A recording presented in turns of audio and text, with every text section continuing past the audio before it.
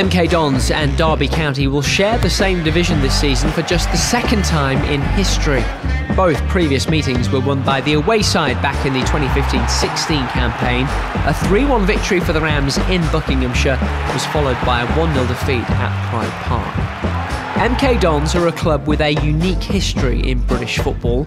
Founded in 2004 after Wimbledon relocated to Milton Keynes in September 2003, their 18-year existence has included 6 changes of division, a single year in the Championship and 13 in League One.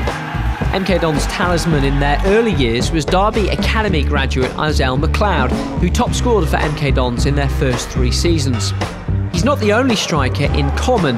Ex-Rams Cameron Jerome and Sam Baldock have also picked up Dons Golden Boot awards, as did Patrick Bamford in the 2013-14 season.